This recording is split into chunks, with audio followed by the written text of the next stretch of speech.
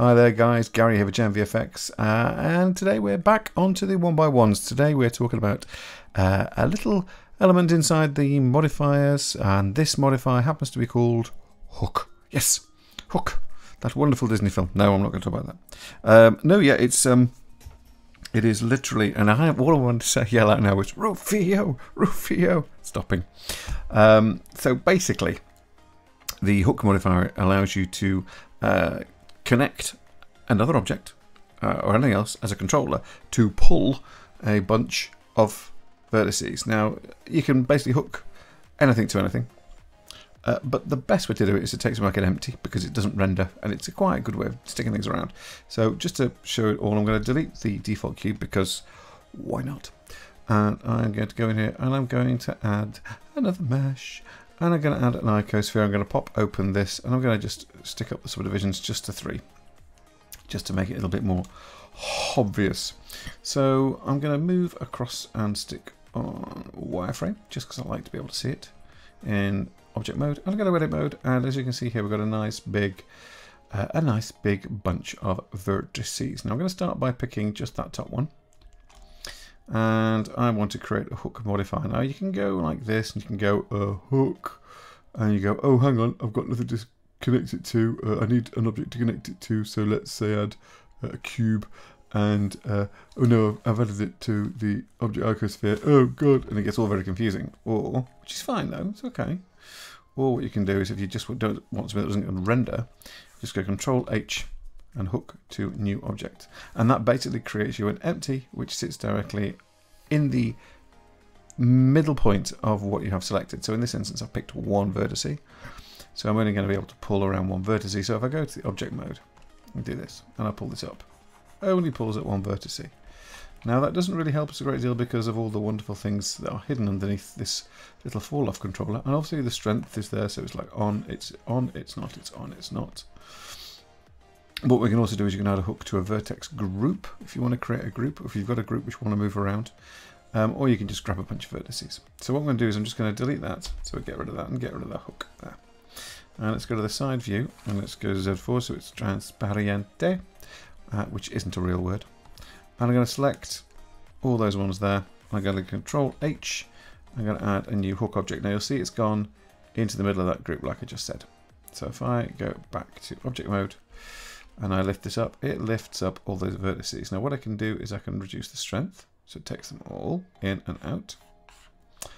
Or I can adjust the fall off, and this is where you can actually get a little bit more control. Because if I take this down to 2 meters, so that's 1 meter.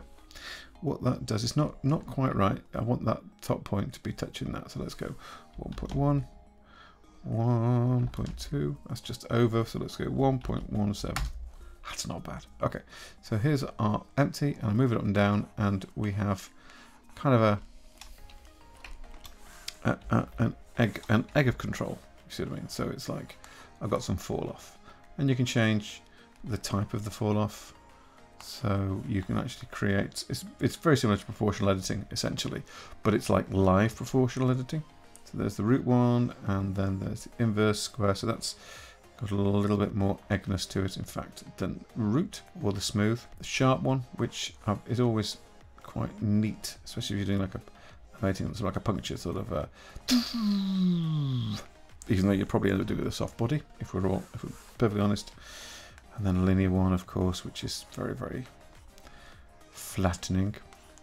And a constant, which is basically not having any fall off. There you go. So no fall off. So you've got all of that, and that's all very good and dandy. So you know, empties they're quite handy. You can do quite a bit with them in that sort of setup, which is very, very nice. The other thing you can do with it, of course, is you can do stuff with curves with hooks, and I'll very quickly show you that as well. So let's get rid of all of that. Don't want any of that there at all. And let's add in here a curve, and let's add a Bezier. And what I will do is I will, oh no, I don't want to do that. I want to add a hook to this. But the best way to do it, again, is very similar to the way you would do it, is to add by going Control H and there's a new hook on that one, and then Control H, and there's a new hook on that one. So now we go back into object mode, and we'll go back to our curve, and let's just go into geometry, and let's add some depth to it. So we've got a nice little curve there like that, and that's let's fill some caps in there as well. And now, of course, if I can move this, it'll move that. So you've got the sort of control that you'd have for a cable, which is really, really good. You've got that ability to put things like that, and you can then take these hooks and you can connect these to, say, connect them to a couple of points on the back of, say, a metal tank or something like that, or even just as pieces of, like, almost like pieces of clothing onto pieces of clothing. Now, the best thing about this is, of course, that you could then add another, if you could get back to here, go back to edit mode, whoops, go back to edit mode, and there they are, that's the original curve. So what I want to do is I want to actually subdivide these, so let's go into here and let's add a subdivide. Don't know whether this is going to work, let's just see. So if I go back to object mode, there you go, that's in the middle there, so let's go back to edit mode, and with this selected, let's give it a Control H and add a hook to a new object. And then when I go back here to object mode, I can then take this hooked object and lift it up, bring it more in keeping with the other two, bring it in. Let's rotate it around so it actually has the same, has the proper flow. Sort this out so it has the proper flow. If I can sort out the proper flow, I'm not even sure I can now. Ah, that looks a bit more promising. Yeah, what are we doing here? So, as it's animating and travelling along, you can sort of like do some sort of jiggery pokery. So this actually sort of like does a boom, boom, boom. So you actually have it sort of like hanging down and have it animating at the same time. So it's got that sort of like little bit of a gravitational feel to it. That sort of like soft body-ish kind of thing, but without having the problems of a soft body. However, hooks are very good with soft bodies as well. So let's just very quickly create a new scene. In fact, no, let's just do it this way. Goodbye. Just to cameras and lights. And I'm going to add in here a grid. Now that's currently 10 by 10, which is fine, but let's just make it 20 by 20. So we've got a few more points. Bit more stuff to muck around with, really. And I am going to take this and I'm going to convert this into a cloth. And if I press that, it just drops. Okay, well that's fine. But say we wanted to, I don't know, say we wanted to create a little group, a pinned group. So I've got to create a pin, and inside of there, it controls the shape of the object. So let's say I wanted to have all of these ones on this back edge as an object which basically will be pinned, which will not move when the gravity comes in. Okay, so what we're going to do with that is we go into edit mode, and we create essentially a vertex group. And let's just set those ones there. And we'll call this, add this, we'll assign those, and we'll rename it pin lock. For the sake of argument, let's just select it, deselect it, and select it. There you go, it definitely is there. So we go back now to our piece of geometry, and right down here, if we go past all of this, and past pressure, and if we open up shape, under there, we've got pin group, and I'm going to pick pin lock. So now if I press this in edit mode, not object mode of course, and there we go, and that now is the hanging group. Now that's great, that's great. But I want then to lift this up at the same time as that's dropping away. So I'm essentially, this is my controlling piece. Well, I need to be able to have some way of controlling that, and this is where hook comes into its own. So let's add an empty, another plane axis. I'm going to move it back to here. So it is essentially in the right spot for what we need to do. I'm going to go back to our cloth object here, and I'm going to add a hook object. And on this, I'm going to add the empty, and the vertex group is going to be our grouped pin lock. And I'm going to press play. Now, something odd's going to happen now. Yep, it's locking the pin group, but that's fine. What happens if I take this empty and move it? Let's just see what happens. So let's go back to the beginning here, and let's insert a keyframe there. Just set that to 0. No, I was right before. I was absolutely right before. So let's replace keyframe. Let's go to frame 30 and let's lift this up. Now you can see it's pulling up our points. That looks great. That means that's kind of going to work. So let's go I to save all of those in there. Let's go back and let's play it. No, it doesn't like it.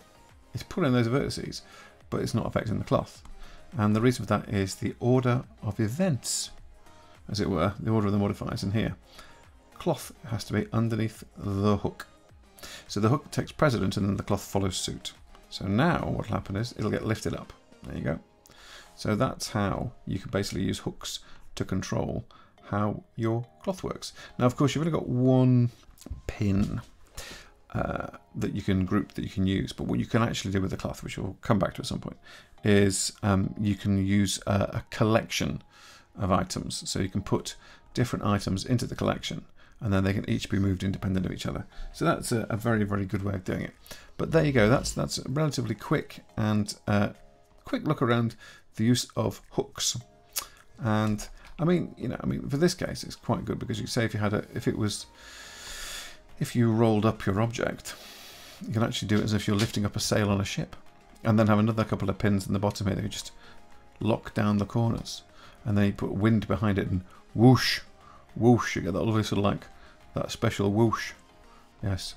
In fact, very quickly, I just want to see, because I'm not entirely certain this is going to work, but what I want to do now is I just want to come over here at this keyframe, and I'm going to scale this in like that.